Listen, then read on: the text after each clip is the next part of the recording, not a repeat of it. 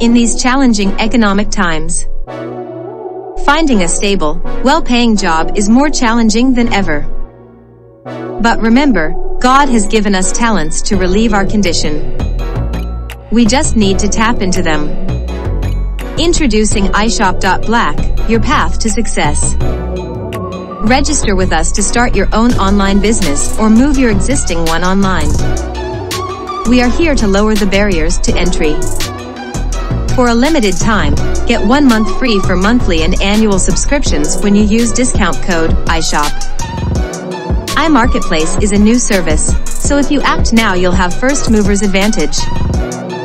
Take advantage of our free concierge service offer. Our associates are ready to assist you with your site setup.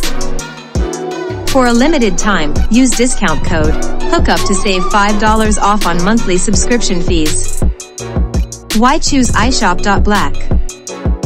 45 beautifully designed modern templates. Choose from a variety of professional templates to create your online store. Immediate searchability. Your site products will be instantly searchable on iShop.Black, allowing you to leverage our marketing reach. Fast setup. You can have your site up and running within minutes. Don't miss out. Hop Sneaker Contest. Register at hops.win to win free sneakers. 1 entry per person, please. Take control of your future with iShop.Black. The #1 destination for melanated shoppers. Want healthier, stronger, shinier hair? Tired of products that don't work for coily or kinky hair? Meet 12 Tribes, the vegan hair care line designed for you. Our products are made with love for your gorgeous coils. We offer hair growth butters, oils, shampoos, and hairsprays. These products help your hair grow long, thick, and shiny. Imagine a hair care line that's 100% vegan and perfect for coily hair. No more guessing if it's really going to work for you. Our butters are rich and nourishing, feeding every strand. Our oils are lightweight but powerful, sealing in moisture without greasy residue. Shampoos and butters leave your hair clean and soft, never stripped. What sets us apart? Our dedication to your hair's needs. No harsh chemicals, just effective, natural ingredients. And the results speak for themselves. Start your journey to healthier, shinier hair today. Visit our Etsy shop, Lisa Crafts. Click the link in the description below. Give your hair the care it deserves. Join our satisfied customers and see the difference.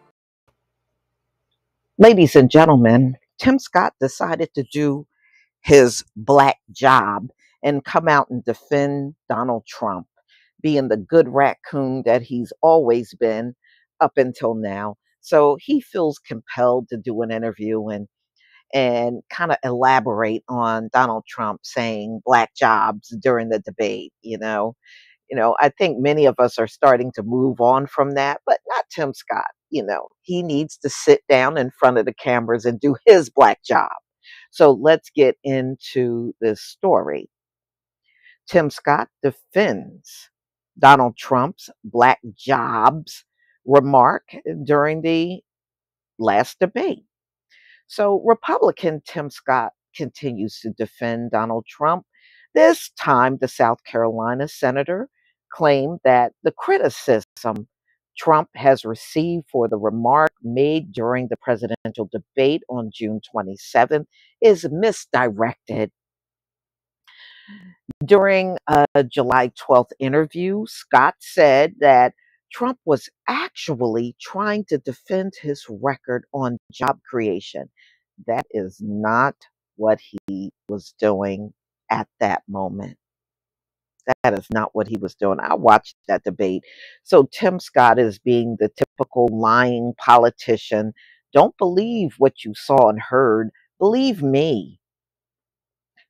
So according to the Huffington Post, Scott offered up a defense that when Trump said that those coming into the country were allegedly taking black jobs, the former president really meant, let the drum roll, please, created jobs for black people. Well, I would like to know, Tim Scott, what are created jobs for black people? Please elaborate on that so we all can understand what a created job for Black people really actually is. What is it? A job sweeping up and mopping up and dusting? I mean, is that what you call a Black job? Okay, so what are specific jobs for Black people that Donald Trump created? To me, you're digging a deeper hole for him. This is really not helping. I think what he meant was the fact that two-thirds of the jobs created went to African Americans, Hispanics, and women. This is what Scott said. I think we should take a whole look at the picture, and I don't think that happens. Well, I think you should stop lying in front of the cameras because that's not what Donald Trump was talking about in those moments during the debate.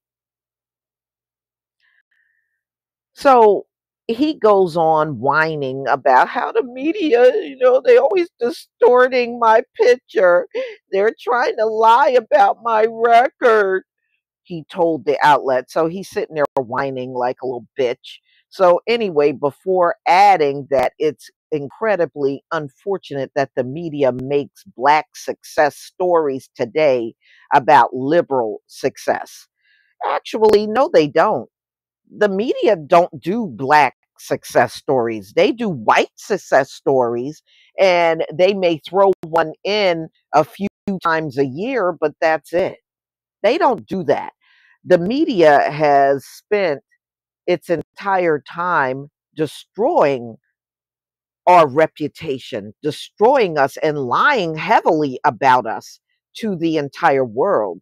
But success stories, no, US media don't do those kind of stories on the Black population. They never have and never will. So anyway, Scott was not the only Black conservative. So, there were others, Deontay Johnson, another one trying to defend Black jobs. So, Deontay Johnson was just doing his Black job for Donald Trump. So he meant the jobs of Black people. And we've been using the term for a while. Johnson told the outlet, okay, wait a minute. Y'all been using the term Black jobs for a while. When?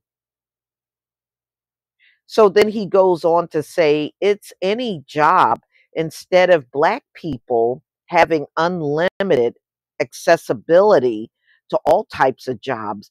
Illegal immigrants are taking their jobs from them. That is not what Donald Trump said.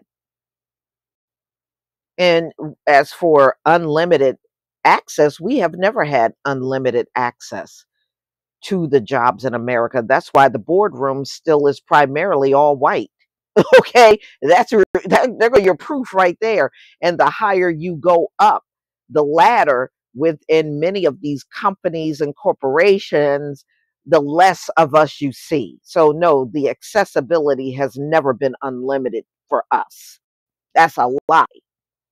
Despite Johnson's defense of Trump's statement, Michael Blake, the founder and CEO of Cairo's Democracy Project, placed the onus on those who believe in diversity to defend its merits from fear mongering. It's the responsibility for us to tell the story of the benefits of diversity. Well, this country is getting rid of DIE, so why are we continuing to talk about diversity? I'm just asking. On one instance, you are getting rid of DEI.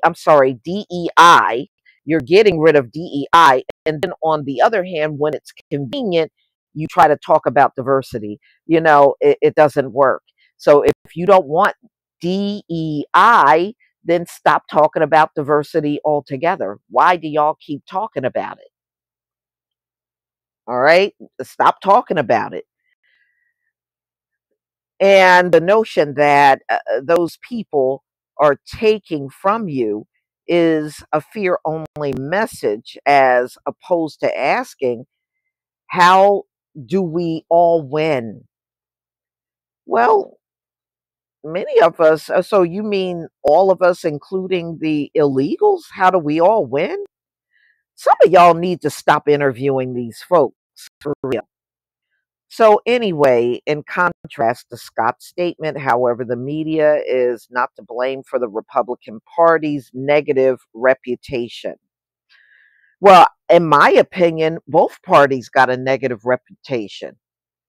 The Democrats and the Republicans, both of you, got a poor track record with the Black community.